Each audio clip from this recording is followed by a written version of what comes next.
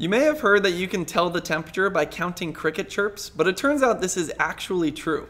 It's something called Dolbear's law, and all you have to do to tell the temperature is count the number of cricket chirps in 14 seconds and then add 40 to that number. Here's how this works.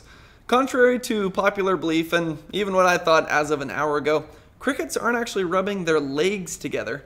They're having a muscle contraction based on a chemical reaction that rubs their wings together.